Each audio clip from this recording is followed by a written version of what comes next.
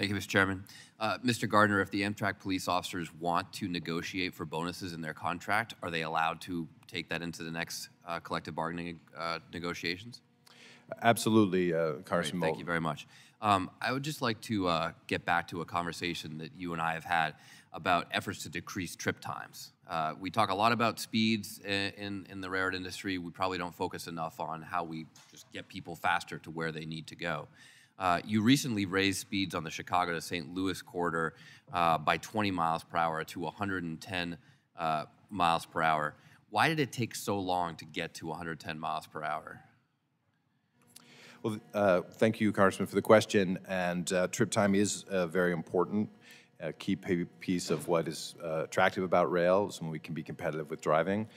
This was a program led by the Illinois State DOT together with Union Pacific and funded by the FRA. So Amtrak was a supporter, but it's a state-led project. And it took a long time to rebuild the railway, which is what was essentially necessary, and upgrade the signal system there to handle 110 miles an hour service.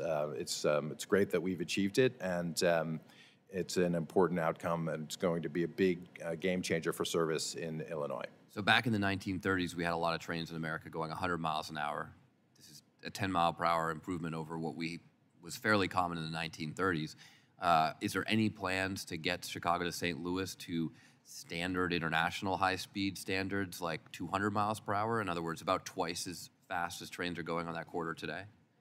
Well, currently, the plan is 110 miles an hour. To go above 110 miles an hour, you need to have a sealed corridor, a corridor in which all the grade crossings are eliminated, and there would need to be changes probably in the alignment on some of those routes. So those are, in certain corridors, those kind of investments, I think, are appropriate. What I think we've achieved here in Illinois, what Illinois has achieved, is to really achieve the kind of standard level of intercity service we should be aiming for, 110 miles an hour service, which does allow trip time competitiveness.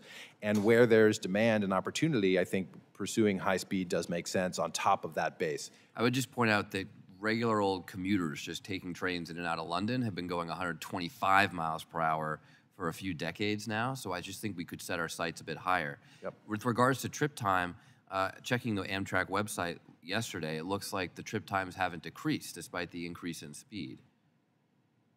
Well, currently, we're in the production season of the major capital work that's occurring on the Northeast Corridor. So we've added some time to certain trains to reflect the fact that they're likely specific to Chicago to St. Louis.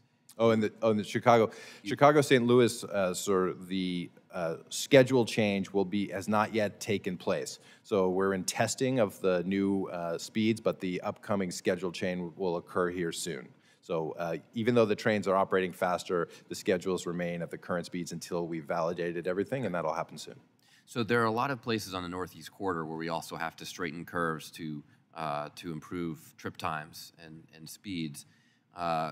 We've talked about this in the past. I sent a letter in August of 2022 on this issue. Have we made any improvements in trip times on the Northeast Corridor?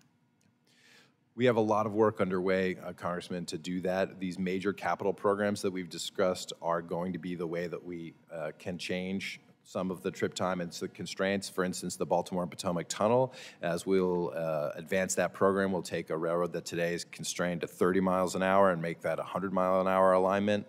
As you know, a number of bridges also, as we replace them, will give us faster speeds.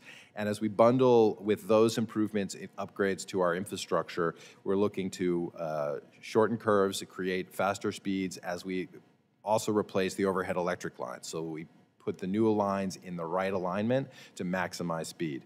Our goal is to get 160 miles an hour everywhere the railroad permits it today with the geometry, and upgrade the infrastructure to support that, both signal and power. Mr. Warren, when do you think we can actually see timetables improve on the Northeast Corridor? The Connect NEC plan that we are working on updating, we're very focused on improving trip time with projects within the existing right-of-way that you can do while you're doing basic state of good repair and modernization. You can straighten curves, you can replace signal systems. I just want to know, the next time I go to New York, it's faster than it is today. When is that going to happen? unfortunately, it's going to take some time for these, each Are we of talking these about a things. year, it's 2 years, 5 seconds years, here a and there. decade? I couldn't give you an exact trip time, but it'll take a number of years for these to start to add up. When you get the 3 minutes from BMP Tunnel, you get 30 seconds here, 30 seconds there. There's also studies that are going to be going on to look at new right-of-way where you can get significant trip time improvements. Those are obviously longer-term projects. I'm out of time, but I think the American people want to see those returns so we can actually say we invested billions of dollars here and this is what we got. Thank you, Mr. Chairman.